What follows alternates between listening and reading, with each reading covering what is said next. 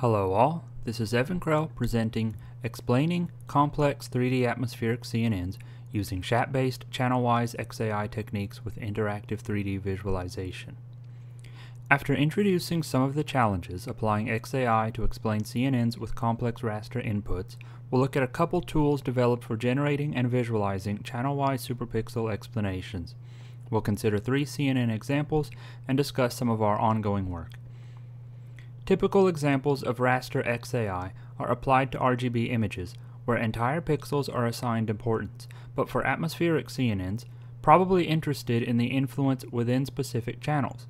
For example, to determine how important the wind is compared to temperature, atmospheric pressure, etc. Looking at these 3 examples, there are a variety of possible relationships between raster channels. Thus, there may be meaning to the adjacency between bands, which could have autocorrelation that makes it harder to get meaningful explanations from XAI techniques. Individual pixels may have very little information. XAI techniques that explain the feature by manipulating individual raster elements to see their influence on the prediction might not always produce accurate outputs. That is, removing a single pixel might not change the overall image enough to cause an appreciable change in prediction. CNNs learn complex relationships between the elements. Correlations and feature interactions are known to challenge the assumptions of most XAI techniques, and this can be a large problem when dealing with large atmospheric data volumes with correlation in both space and between channels. So, grouping channel elements is a recommended remedy, but there are so many choices on how to do so. Here, we'll demonstrate that the way elements are grouped can strongly impact the explanation. This image shows many of the potential partition schemes. 4 is ideal if you know the best way to divide the input into semantically meaningful features that are more or less uncorrelated with others. But this is challenging to determine. The PartitionShap method does 5, spatial superpixels. Grouped pixels may cause a large enough change in the input to affect the prediction, but we learn nothing about the individual channels. Here we present our extension called channel-wise PartitionShap that does scheme 7. We'll also compare to a group-based partition scheme where domain knowledge was used to divide groups of channels as shown in 6. These methods are based on SHAP, which is an XAI technique based on cooperative game theory to assign 2 features their contribution to the model prediction while meeting certain fairness guarantees. The contribution is calculated not simply by comparing output with and without masking the feature, but doing so repeatedly while masking other groups of features. Because it rests on more principled theory than many similar techniques, SHAP has become very popular. But it can still, like the others, struggle with the correlations and interactions that we expect to see in more complex CNNs. So, grouping of the raster elements will be critical for effective explanations. PartitionShap applies SHAP to images, where a hierarchy of less granular to more granular superpixels is used to determine superpixel contribution. Our extension, channel-wise PartitionShap, is implemented by first splitting along the channels and evaluating superpixels within them. This slide is for your later reference to access our modified version of the SHAP library and to see several Jupyter notebooks with demonstrations. While you can plot the explanations of each channel in separate 2D plots, it might not easily reveal 3D patterns across channels, especially when dealing with hundreds of channels, such as our fog prediction model that has 384 bands. So we built an interactive 3D tool to examine heat maps as 3D volumes. Here is a brief demo for an explanation of a CNN using multispectral satellite images.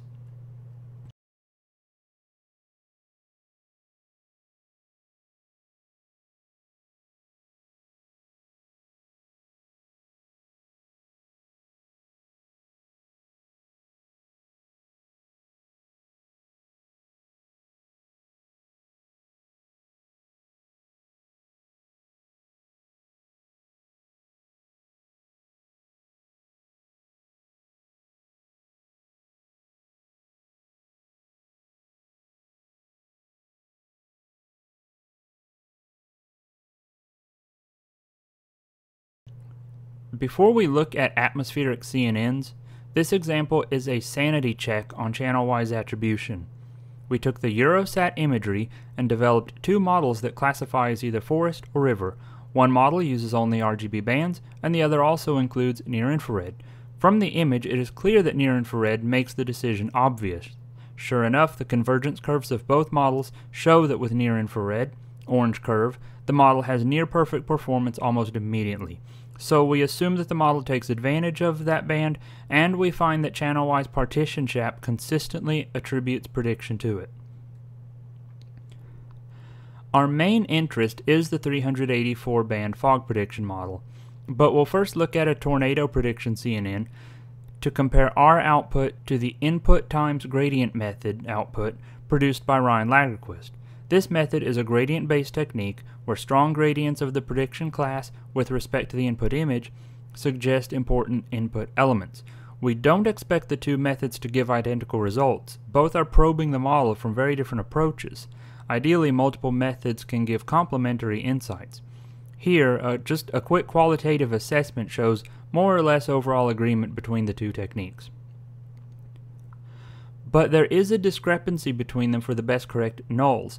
Both methods have instances where image edge pixels are highlighted, but in this case the edge dominates over the storm center for PartitionShap, which makes no physical sense. It is consistent enough that I suspect that the model is exploiting spurious associations present in these cropped storm images. It may be that the relationship is more complex, and thus more readily detected by SHAP. We'll revisit the idea of discrepancies between methods at the end and how to better evaluate which is correct. Here, the FogNet data structure is of interest, 5 groups of meteorological variables, so we expect substantial autocorrelation within some groups. This model does beat Ahrefs, but performs better for some fog types than others. Advection fog is well represented in the training data, and performance is high. Will we find that the failure to perform as well for radiation fog is because it is inappropriately using advection fog strategies instead of learning associations of its own? First, consider these spatial-wise aggregate explanations. We see advection fog predictions are reliant on the coast, and this meets expectations. Based on this, we could even try an alternative model where the input data is zoomed on the coast. However, we see similar explanations for radiation and advection radiation, even though we expected to see influence of offshore wind. It appears that the model struggles to develop different strategies for the different fog types. So instead of a single fog prediction, we plan to implement a multi-class version, which we hadn't done before simply because we have so few instances of the other fog cases. Now, consider these channel-wise results. First, look at the 3D output. We see that in this case, the important channels are sparse. Since we found this consistently to be the case, we focused the analysis on 2D plots of the top channels ordered by SHAP magnitude. This makes it appear that very few of the channels in FogNet are actually needed for prediction, but we'll return to that issue in the next slide. According to our domain expert from the National Weather Service, Waylon Collins, these top bands are very important for advection fog. Again, less so though for radiation and advection radiation, which echoes the conclusions from the spatial-wise plots. But even for advection, where is wind? The model performs well for advection, and we strongly expect it to be influenced by the wind bands in Group 1. Recall the discussion about the various ways to partition elements into features. What if we instead used the entire meteorological groups as features? Now, Group 5 is shown to have influence, but so do Groups 1, 3, and 4. Well, which explanation, if either, is correct? Can we explain the differences? We believe that the XAI results reflect properties of the channels within the group. Individual channels in Group 5 are useful for fog forecasting, but many of the other bands are not. That is, they are part of across-channel patterns that are used for prediction, such as the thermodynamic profile, Group 3. So, channel-wise PartitionShap is unlikely to detect their influence, since it is permuting within a single level of that profile. Enough of the gradient is preserved for prediction.